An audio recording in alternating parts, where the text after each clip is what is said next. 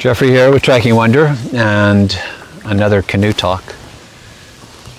Today's question, I ask a question about resistance. She asked, how do you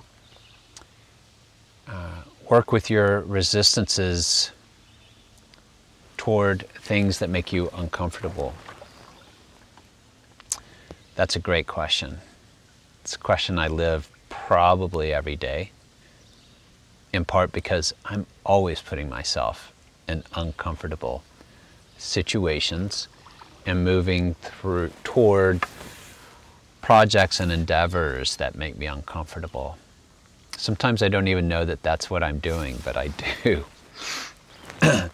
So the first reflection is to observe what I would call a small r resistance in the psyche indicates to you.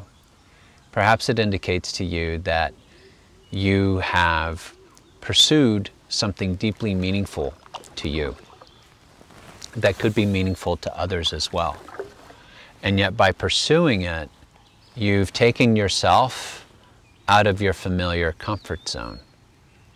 And just by that fact of stepping into this other place that's unfamiliar, you're going to meet with a natural psychic resistance. So that's a fact. It's a common fact that we want to normalize. And then I get curious about the nature of the resistance. Is it coming from a place of doubt and self-doubt? Or is it coming from a place of feeling daunted by the scope and scale of what it is I'm pursuing, or both? So let's take the first one. I experience self-doubt regularly, in part because, again, I'm putting myself beyond my known capabilities. So I want to write a new book, a book like I've never written before, a book on a subject that nobody has really touched much, at least not in the ways that I want to. Am I capable? I've never done anything like this before, so how do I know that I'm capable? I have no previous evidence of it. So that comes up quite a bit. And there's always a gap between my vision of what I want to make in the world and what actually happens. And there's a big gap between my vision of what I want to make in the world and what I as one person truly am really capable of in my limited intelligence, my limited talents, capabilities, my learning capacity. So what do I do in those cases? Well, you may not be surprised, but I genuinely track openness and curiosity. I get really curious because I love to continue to learn things about what are the new skills that I can learn. Can I watch models because I learn by example? Can I find somebody to train me or to coach me or to teach me what I don't know how to do yet and do it my way, the best I can? So I get really curious and work through my self-doubt in that way. The second kind of resistance that arises from feeling daunted by the scope of something is very common for me and most people. So you want to create a whole new workshop for a company in a way you've never done before. That could be daunting. You want to write a book. That itself is daunting. It's like saying, I want to scale a mountain today. So I have to break down the scope of a project into seemingly doable steps. I mean seemingly doable steps. I will write them down. I'll put them in a spreadsheet. I'll put them on a chart.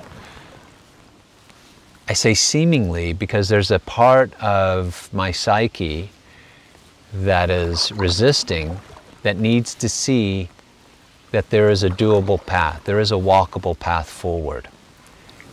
I hardly ever follow that path exactly, but without some kind of path, it's nearly impossible for me to move forward. So I have to externalize whatever the resistance is and see that there is a path forward. It's rarely linear, but without any kind of path forward that has been literally laid out in a physical form, I can't move forward. And then, as some of you may know, I break things down into post-it sized tasks so that I can actually move through accomplishing perhaps a step in 90 minutes or in 2 90-minute sessions or 4 90-minute sessions. You really have to keep moving forward in that way. But with both the doubt and the dauntedness, I experiment. I experiment constantly. These series of videos are a set of experiments. Did I resist them? Yes. I resisted because I didn't want to be in front of the camera speaking extemporaneously and personally. I resisted them because I didn't know if I would have the time. And so I had to come up with a very simple system and treat it as a set of experiments with certain hypotheses I'm testing out. One of which was like, do I enjoy this? Does this light me up?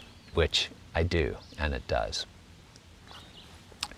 But here's the other thing about resistance. We've been talking about the small r, resistance in the psyche. What we don't talk about typically when we talk about resistance is la résistance. Resistance at a larger social activist level. That's resistance worth leaning into. So I periodically reflect on how I have consciously and unconsciously resisted a lot of the status quo in this world for much of my grown-up life and before I was a grown-up. Had I not resisted so much of the status quo ways of how I was supposed to live or be or what I was supposed to do with my life, I probably wouldn't be here in this very moment. And I bet the same is true for you, Mary. You probably, consciously and unconsciously, have resisted a lot of assumptions about how to be and how to work. And right now, you're probably resisting, with a capital R, a lot of the status quo assumptions about how we work in the world, how we do things in this world. You're probably resisting a lot of injustice.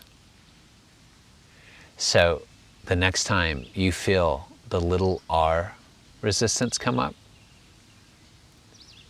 check back in with the big R resistance of what you're here for and lean into that.